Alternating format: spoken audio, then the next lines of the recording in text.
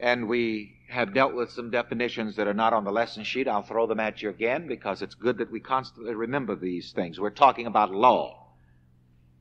An attorney asked me today, "What are you teaching tonight?" And he also is a professor of law. I said, it's very strange that you should ask me this because I'm teaching law tonight. But you see, this is the law of laws. This is the Lord of laws. The law of thought is the law above every law. Together?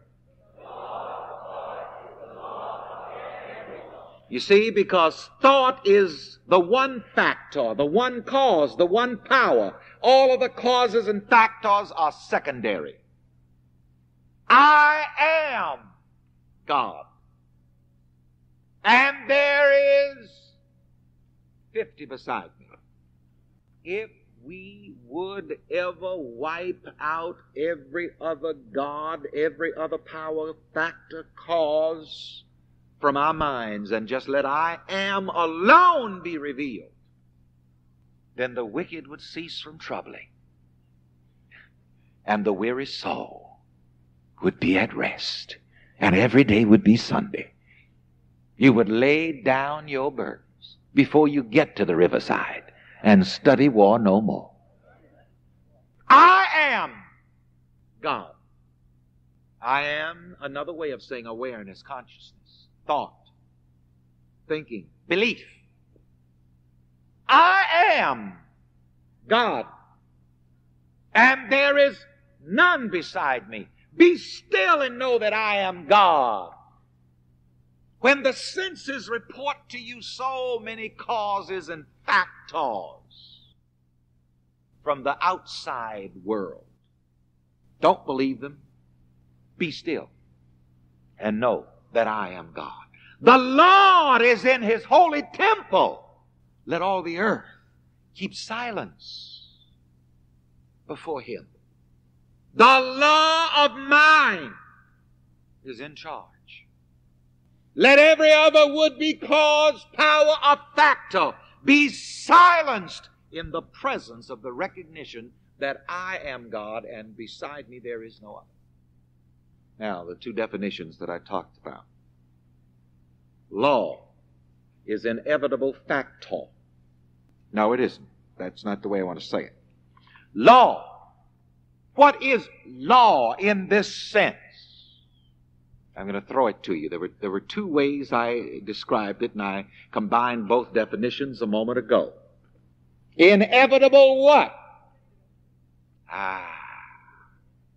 Law is inevitable tendency.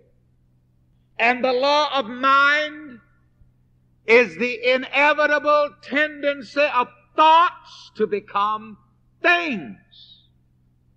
All right? What's the other definition for law with the word factor in it? Law is determining factor. And in the law of mind, thought, thinking is the determining factor. So say with me, thinking is the determining factor. The cosmic law of mind is that universal principle which inevitably causes thoughts to become things according to the nature of the thoughts. And since we are dealing with the terms mind and body, consciousness and experience in this lesson, let us deal with some definitions of the subject. When we say mind, we mean awareness, self-awareness. Same as consciousness. It's I am. When I say body, I mean the physical aspect of man and his affairs. So your body is more than just the body of flesh. Your affairs are also a part of your body. There's the body of flesh and the body of affairs. Consciousness is synonymous with awareness, self-awareness, mind, I am. And experience indicates the results and outpicturing of mind or consciousness. Experience is the conditions and affairs which mind or consciousness creates. And I want to underscore again the idea that there is only one creator. There is only one thing that creates anything. That is mind, consciousness, awareness. I am. I'll go further than that. There is only one thing that is anything, was anything, or ever shall be anything. Mind, consciousness. There's only one thing that can ever achieve anything, accomplish anything, be anything, do anything, or have anything. And that's consciousness, mind, thought. Every created thing is thought in form. Say that. Every created thing is thought in form. Say it again. Every created thing is thought in form. All of your affairs represent thought formations of your mind. Huh? So repeat after me. All of my affairs represent thought formations of my mind. Here's a quotation from Reverend Ike. My body of flesh and affairs exist in my consciousness and is always subject to it and reflecting it. Now, this is a very important thing.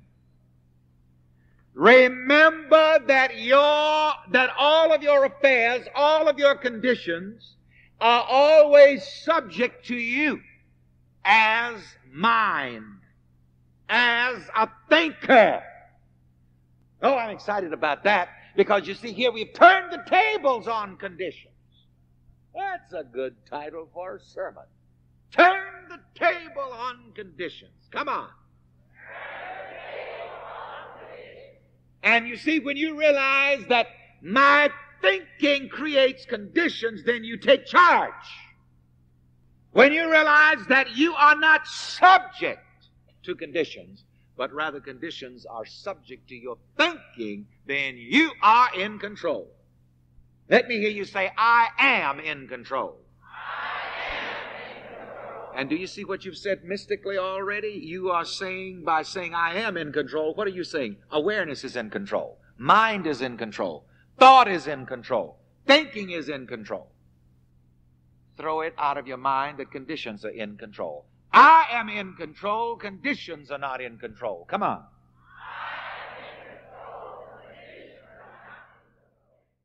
I know I've been changed. I know I've been changed. I know I've been changed. The angels in the heaven changed my name.